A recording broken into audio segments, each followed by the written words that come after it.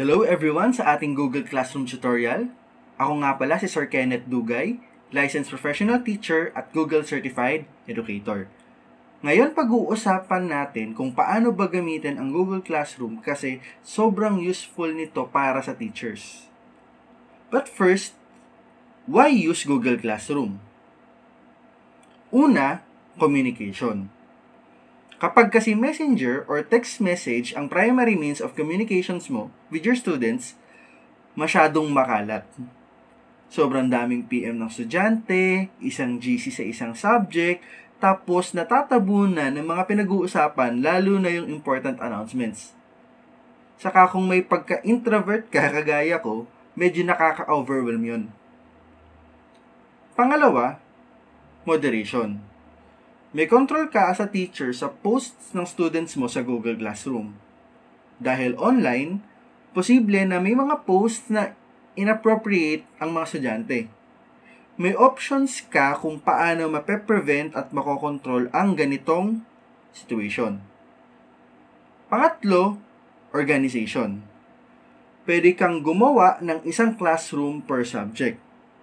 Pwede mong ayusin ang files at links per topic kaya hindi ka malilito as a teacher and madadalian rin ng mga estudyante na hanapin ang files o posts na kailangan nila. At huli, separation. Google Classroom can be your professional space and your social media account is your private space. Nakakatulong mentally na hindi mo napaghahalo yung para sa trabaho at para sa sarili mo. You can be more productive at makakaiwas ka sa distraction. For this tutorial, dalawang perspective ang ipapakita ko sa inyo. Kung ano ba yung sa teacher at pati sa estudyante. Para maka-access tayo sa ating Google Classroom, open your browser, just type classroom.google.com.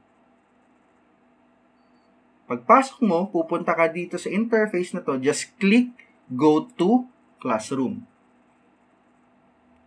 Tapos, hahayaan ka niya na mag-sign in sa iyong Google account. For this one, gagamitin ko yung aking alternate account para makita natin yung student perspective. Pagpasok mo sa iyong Google Classroom, eto na yung kanyang interface. Ang nakalagay pa sa kanya is no classes here kasi wala pa tayong klase na sinasalihan. So ngayon, see this plus button? Ito yung gagamitin natin for us to create or join a class. Ngayon, balik tayo kay teacher account.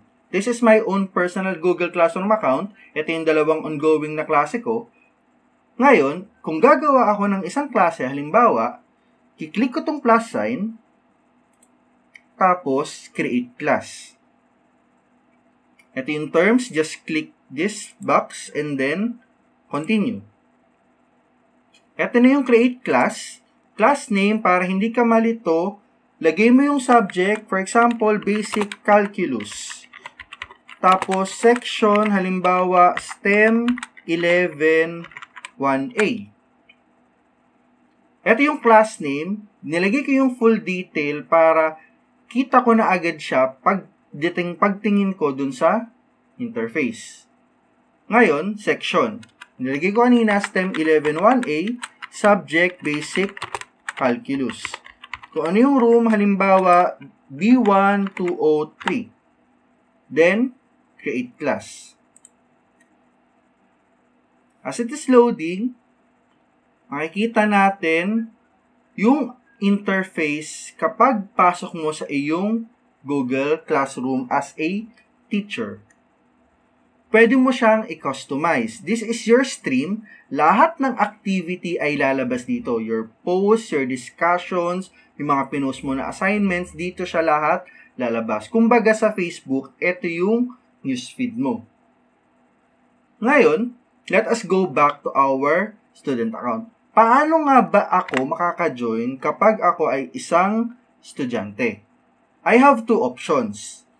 First, the long one, balik ako kay teacher account, click ko yung people, Tapos, dito sa People tab, ito yung teacher or teachers, pwede ka magdagdag, and then, students. You may invite them one by one. Click this button, then invite student, itatype mo yung kanilang pangalan or email address. Ito yung long method, kung baga, medyo matrabaho siya. But the easier method, cancel here, balik ka kay stream, dito sa cover, makikita mo is, there is this class code. Click nyo lang to, para mas makita nyo ng mas malaki, display, and then this is your class code. Ito yung ibibigay nyo sa inyong estudyante para sila ay maka-join sa inyong classroom. Then, ito na yung code. Pag binigay nyo, let us copy this, and then, i-paste natin dito sa estudyante. Now, we are on my student account. Click natin tong plus, tapos, join class. And then, dito ko ilalagay, ipe-paste yung class code. Copy and then paste. And then, pagka-click mo ng join, makikita na natin yung interface ng estudyante pag-join niya ng Google Classroom. Kung mapansin nyo, limited lang, 3 lang yun nandito. Stream, classwork, people. Pagdating kay teacher, meron kang pang-4 which is the grades. Ngayon, let us work on the Google Classroom interface. Ano ba ang meron dito? Una, itong cover, kung gusto mo siyang i-personalize, pwede. You may select a theme. May mga ready-made na nandito. You may click anything. For example, gusto ko tong blue na to. Then, select class theme. So, mababago yung itsura ng klase ko from the previous one to this one. Or you may upload your own photo nung buong klase ninyo. That is one way to personalize the class. Then, punta tayo dito sa main chunk ng ating tutorial, which is our stream. Ito muna yung pag-uusapan natin. Separate video will be prepared for other parts ng Google Classroom. So, watch out lang tayo sa mga future videos. Ngayon, ano ba ang meron sa stream?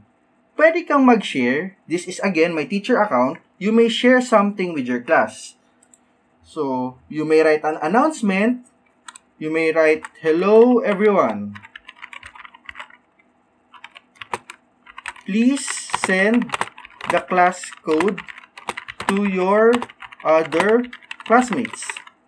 Then, I have an option. So, kanino ko isa-send dito sa aking basic calculus class? Pero, meron ding option na if I want to send it to all of my other classes, pwede ko rin siyang gawin. Pero dito ko lang siya isa-send sa aking ongoing class. Or, either way, click all students. This is my student account. So, pwede kong isend yung isang post sa lahat ng estudyante or pwedeng personalized sa isang estudyante. Kapag mas marami to, so hindi siya magkiklik as all student. Kapag mas marami, I can just click personally kung kanino ko siya isesend para may privacy kahit paano. Yung pagpapost ko ng message or announcement sa aking mga estudyante. So, all students, then let me post this one. Now, eto yung lalabas sa aking teacher account. Ngayon, let me look at the student account. Let me refresh this page. Real time, kung mapapansin nyo, lalabas agad yung post ko. Diba? That is what's amazing here. Ngayon, pwede ako mag-comment sa teacher. For example, "Yes, sir, I will send the link to my classmates." Pwede kang maglagay ng comment dun sa posts. Now, as a student, halimbawa, meron akong tanong. For example, how about other students? So, I will write here, if I want to share something to the class, I will just write it here. So, how about those other students who enrolled late? post. Ngayon, ito yung post ng student. Ano yung magiging itsura niya kay teacher? Balik tayo dito. Let me refresh. Pagdating ko kay teacher account, nakita ko na agad yung comment ni student and then yung post ni student. So now, here's where our moderation will come into effect. Kapag nag-post si estudyante, I have options. Here, ito yung post ni student, tapos meron 3 dots. If I click this, I have 3 options. Or here, I have 4. Ngayon, either move to top, delete, copy link, or mute.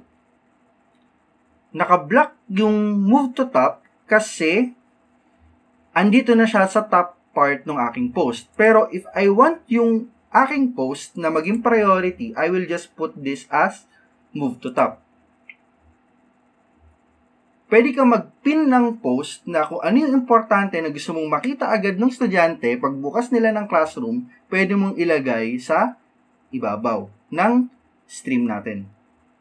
Now, balik tayo kay student comment. That is move to top. Next, delete. As a teacher, pwede kong i-delete yung post ni estudyante, stream. Pwede ko siyang tanggalin kapag hindi ko gusto or I can copy the link if I want to share it with other. And then, here's our another tool for moderation. The fourth one, which is mute. Kasi, there may be time wherein yung post ni estudyante ay medyo offending or hindi siya okay. So, as teachers, we have the power to control kung ano yung mga lumalabas dito sa ating stream. Kapag minute kayong isang estudyante, ano mangyayari? Pwede pa rin naman sila magpasa ng kanilang work, kanilang assignments, pero hindi na sila pwede mag-reply, mag-comment dito sa mga post sa classroom na to. They can still add private comments sa kanilang assignments, pero hindi na sila makakapaglagay ng kahit na ano dito sa stream natin. That's it for the stream part. That's how we can control for how teachers will be able to post works, assignments, quizzes, or resources. That will be our focus on our next video.